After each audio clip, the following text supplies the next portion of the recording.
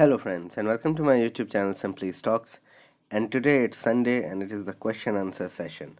So I'll discuss about all the questions that have come in from the viewers and also have an understanding of where the market is headed and what you should do. So let's get started.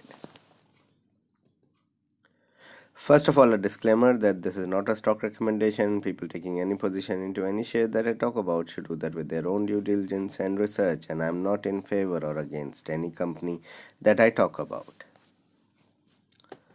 Before I start with the question and answer session, here's a request to all the viewers and the subscribers that kindly support me through Patreon. It is one of the safest way to put money into or support anybody online across the globe. I'll be able to make better videos. I'll be able to put in more time in making videos and would try to make videos every day because of my busyness with other stuff. I am not able to make videos solely on YouTube, and perhaps with a little bit of support, just a $2 a month support, 140 rupees a month support from you all would help me to gain even further leverage into this field, and I'll definitely improve upon the videos that I'm trying to make over the next few months. Once I have 100 patrons on board and I have around $200 per month to be as patronage, then I'll definitely start with education channel or an educational video series for about 16 weeks, and that would go through everything that I have learned over the last 8-9 years in terms of investments and how to trade in the market, and it will be completely free for all on YouTube. So I need capital to extend a channel to a new level, and that's why I'm coming to Patreon. Otherwise, I would not have. This is a small request to all of you. So coming to the markets are refusing to fall. In my previous video last weekend, I had put up the thing that the budget is not good and the market could fall at least 10 to 15%, but it has not. And I appreciate the fact that many of the viewers have put in the points that my analysis about the market falling is not going right. But I feel at around 12,000 levels, the market is trading at around 28 times, which is still expensive. That is the benchmark indexes. So people are piling on to quality, and maybe they'll not be able to make a lot of money in the next 2-3 years, although they might not lose. So buying Bajaj Finance at 4,500 or Titan at 13-1400 or IRCTC at 15-1600 might look good because of its of their past performance, but I believe that over the next 2-3 years they might not do as well as they have done over the last 2 years. So look for quality small cap companies, not look for all the small cap companies with high debt and no business or very little business and they have sold their major stake, family silver, etc. But look for very good quality small cap businesses which have survived the turmoil of the last 2 years and are now propping up. So there are many that are there, and there are many that I have looked at and performed videos on multi-baggers. So those are the stocks that look really good on charts as well as on numbers. So apart from one or two of those, others are really interesting, and although they have run up, they would do well over the next 2 to 3 years. So look for quality small caps. The benchmark indexes looks expensive, and we could see a fall in the yields of benchmark stocks. They might not do that well over the next 2-3 years. So look for declines in small cap index on any bad day, and buy into quality small caps with low or no debt and high profitability, high cash flow, etc. Coming to the questions from the viewers, Samir Birod has asked that I should compare Dixon with Ember Technology. I'll put up a video of that as well. I have made a video on Dixon Technology as well as Ember, so you can go through both of them. One distinction between the two is, or one distinctive point about the two is that Ember is more related towards businesses from the AC market. So most of the AC companies or manufacturing of the AC parts are done by Amber, although Dixon are into diversified businesses, as I explained, into lighting, consumer goods, consumer durables, white goods, and phones, televisions, etc. Everything. Whereas Amber is more or less catering towards all the big AC companies, and they are making a lot of money during the summer period. That quarter of June and September are really good for Amber, whereas a quarter of December and September are good for Dixon and not quite June. So these are the distinctions. So Dixon is not quite a direct competitor of Amber Technology, but yes, both are third party vendors for most of the consumer durable business. Can IFB become Whirlpool, as I explained about Dixon becoming like Aisher? IFB and Whirlpool are different companies, Jack Threeman, and I feel IFB in itself is into a niche space with producing microwaves and dishwashers. They are really good at producing dishwashers. I've been using IFB dishwasher for a while, and IFB itself in that space. If say for instance like Page Industries making jockey products, and that brand of jockey has made Page Industries that big. uh, I have a feeling that or Aisha Motors with Royal Enfield.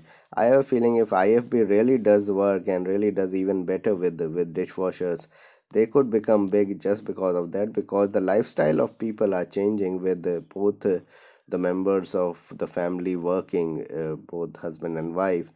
They are more or less inclined towards either hiring a maid or having a dishwasher placed, and you can put in the utensils and they get washed straight away, so overnight. So I believe the dishwashers could be the next big thing in India, with condominium apartments and with kitchens that are already tailor made, and they are renovated and furnished for people to get in. So yes, IFB itself could become big because of that. Whirlpool, on the other hand, is itself big on ACs and washing machines and refrigerators, and they are a huge brand compared to IFB, and they have made their brand over the years, taking over Godrej, Godrej being the biggest brand in almiras and refrigerators. But Whirlpool has taken that over because of the kind of products that they are producing.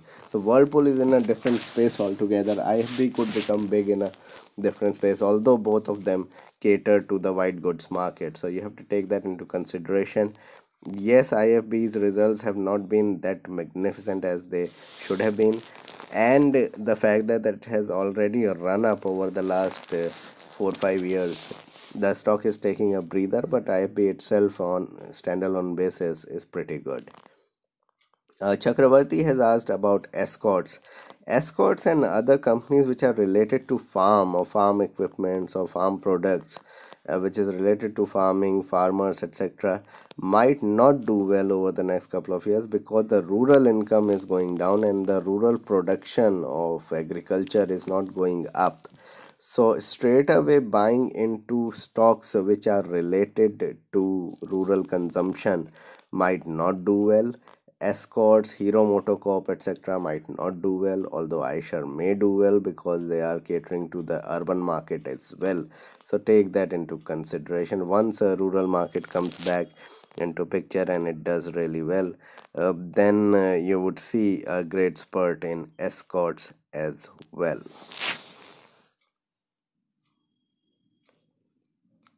So probably avoid escorts for the moment and look for consumption in the higher income group or higher middle class or rich income group that would do really well. Hello sir, I'm a student who can barely save 2000 rupees at the end of the month. What would be the best way to select stocks? Should we SIP in big stocks which are above 1000 rupees, or buy a bunch of small stocks which might not be good with single digit or a double digit, you can say, price?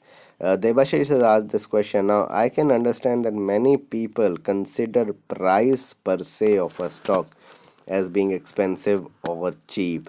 Don't go by that, Devashish. Look to invest 2000 rupees every month. So for instance, you have to buy, say for instance, Dixon Technology, which trades at, say right now it is trading at 4400, and suppose it comes down to 4000 rupees and you have to buy, and you have 2000 rupees saved. So how can you buy even one share? What you can do is save for 2 months and buy one share of Dixon Technology for 4000 rupees.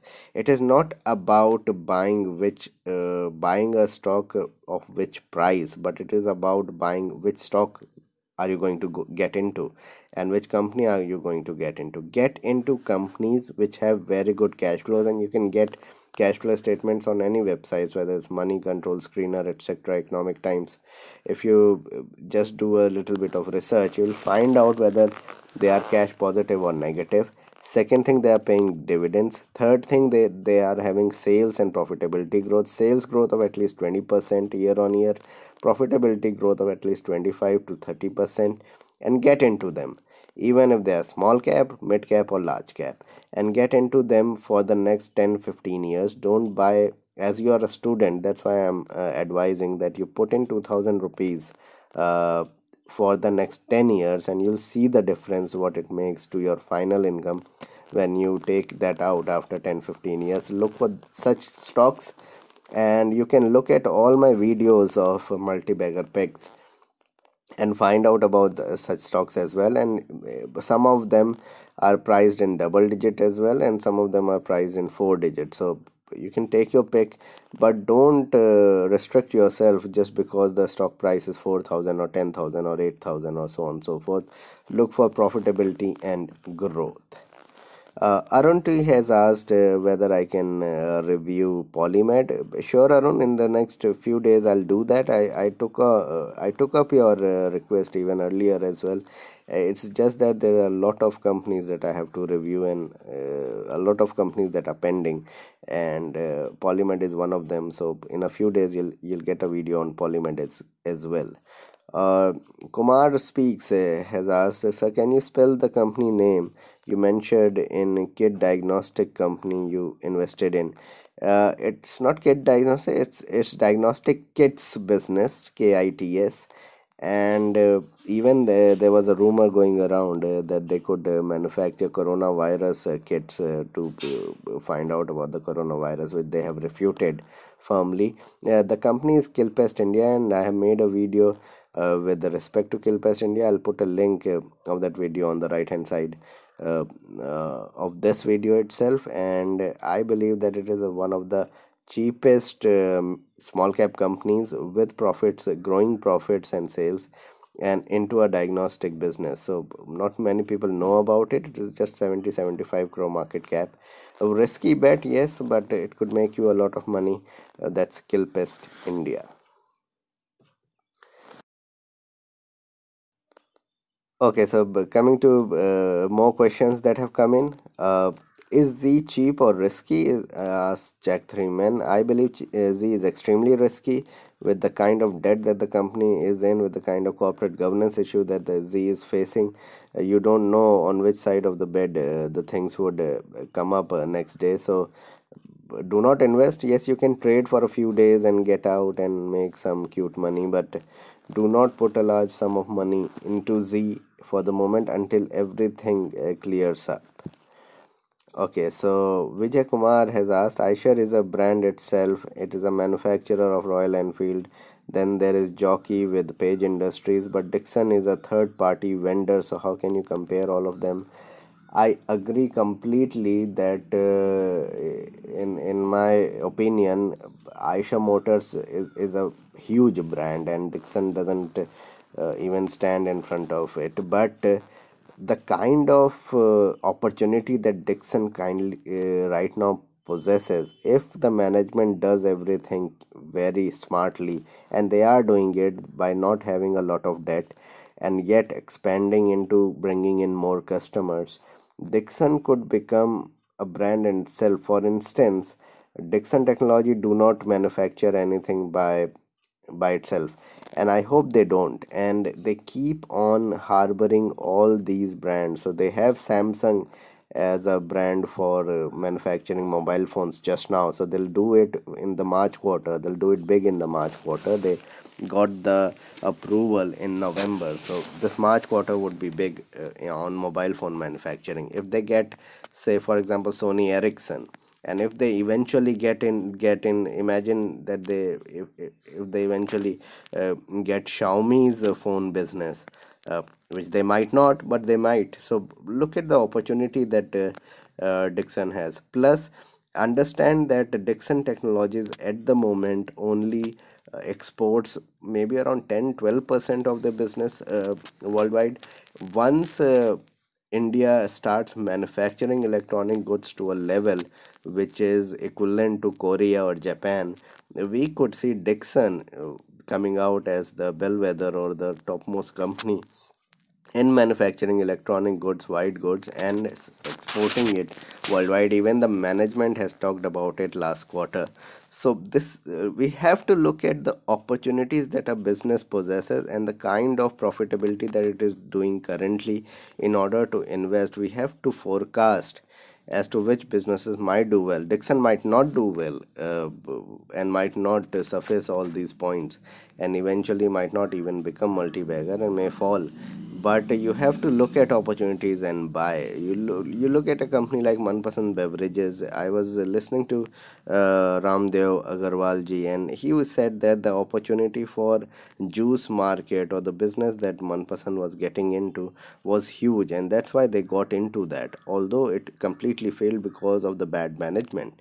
So you never know what happens, but you have to look at the brighter picture and the positivity, and that's why I inculcated Dixon 2 or 3 times over the last few months as multi-bagger pick in one way or the other.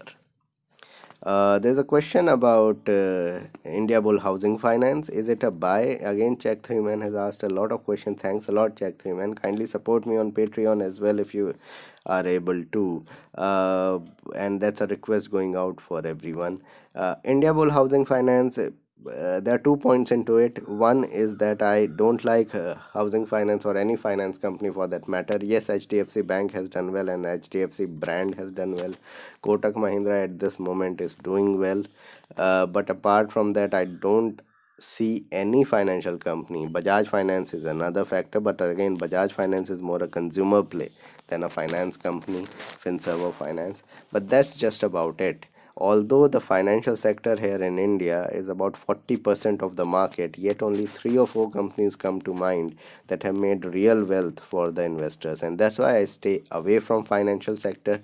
And if you look at any big turmoil in the market or any big scam in the market over the past 30-40 years globally, it has happened because of the meltdown or the problems in the financial sector, all the problems related to debt. So one has to understand that I am not a CA. I don't understand many financial books, and that's why I stay away from it.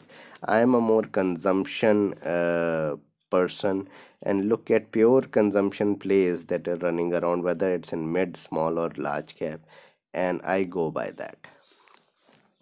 Your views on Aditya Birla Capital's Shashank, same view as what I have just said about India Bull Housing Finance.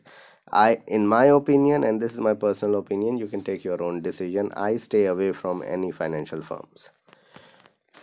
Should we buy Bajaj Finserv? Asked Nand Kishore Patil. As I explained just now, apart from Bajaj Finance, Finserv, and HDFC brands, others are an avoid.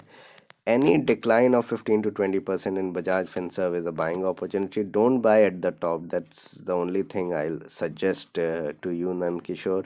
Yes, you can invest and have a 8 to 10 year time frame. Do not have more than that. So your views on Aditya Birla Capital, asks Shashank. I have the similar view as IBHF that I just explained, that I am not in favor of buying any financial company. Aditya Birla Capital in itself is a good company to invest in, but since I don't understand financial companies that well, and I am not quite in favor of companies that are more taking debt or investing in debt, etc., then I stay away from such companies. Should we buy Bajaj Finserv? Is a request from Nand Kishore Patil. Now, Bajaj Finserv of finance is an exception, as is HDFC Bank or HDFC stocks. So yes, you can invest into it, but again, look for 15 to 20% decline, 10-15% decline from the top, and don't buy at the top. That is my consideration with Bajaj Finserv, Nand Kishore. Dr. Prasanna Saru has requested me for a video on Pfizer and Bayer Crop Sciences. Pfizer is a very good pharmaceutical company that you can invest in, providing drugs. Bayer Crop Sciences is really good at uh, in the farm sector, or for farmers, or in the agricultural space. I'll definitely make separate videos for Pfizer and Bayer Crop Sciences in the coming weeks. Uh, Sridhar has asked about discussing about insurance sector after the budget. Now, this is one thing I wanted to discuss with all of you, that now the insurance sector doesn't look that attractive as it was looking before budget, because of the announcements done by Mrs. Nirmala Sitharaman. Because the fact that now you can choose between investing, or sorry, choose between saving tax by investments into insurance, etc., through ATCC, or just waiving tax altogether if you are between 5 lakh and 10 lakh, or below 5 lakh rupees income group per year. That would have a detrimental effect on insurance, just because people used to go into insurance or invest into insurance, or into equities, just because or so that they wanted to save tax. So if that purpose is not served, many people might not go ahead and invest into these sectors or products. So yes, it is detrimental for the insurance sector. I'll definitely put up a video, Mr. Sridhar, in the coming weeks on the same. So this was my video on the question and answer session for this week. Please like and subscribe my channel, hit the bell icon so that you can get my video straight away when I post it. Thanks a lot for watching.